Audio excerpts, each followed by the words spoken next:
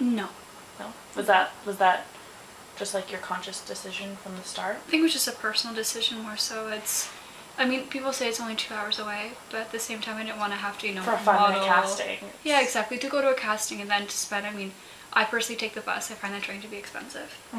I will, I'll spend the $50, go on the bus or whatever. But it's like, that's for a casting. Like, I don't know if I'm going to get this casting, and how many times am I going to have to take this bus before I finally book a job. And if I do book a job, how much is, like, what kind of job is it? Is it going to be worth it? Yeah.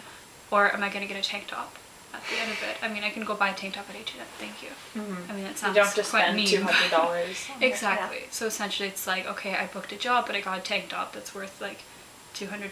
That's how much I had to pay for my transport to get here. Yeah.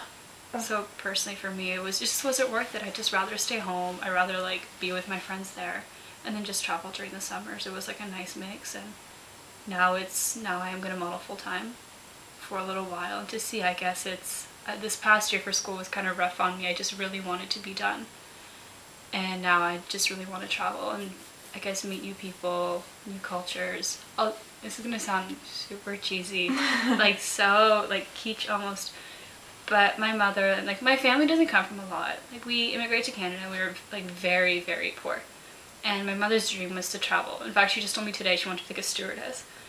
And she always wanted to do that, and then she always tells me that, like, every time I go somewhere, she's living vicariously through me. Like, I studied in Singapore last year. I was on an exchange, and I modeled there at the same time. My mom came to visit me, and she loved it. Aww. And she loves it more than I do.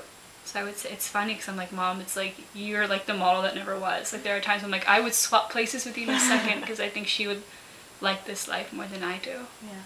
For sure. Do you like traveling? I do like traveling. I like it a lot because I like to see, like, new places, experience, like, different cultures. I think that for me has always been, like, the biggest reward. Everyone's like, oh, like, how's modeling? How's, making the big bucks? I just, like, laugh because I'm like, I'm sorry, what money? Like, what are you talking about?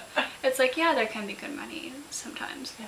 But I mean, this isn't my be-all end-all. Modeling has never, I knew from the start, modeling will never be my career. This is not something I'm going to consider seriously. This is not something I will do for the rest of my life, which is why I also went to university. But I think that, having the opportunity to travel, to go these places, like I was just in Hong Kong, to go there, I can network, I can meet so many different people, and I did.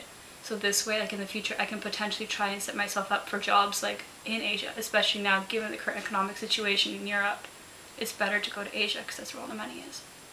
So if I'm just looking out for myself in the long run, I think, you know what, I can go, I can travel now, maybe I can make some money, I can save that up, and then later on I can think, okay, where do I want to live? Where do I want to work? Where can I go? What are my options?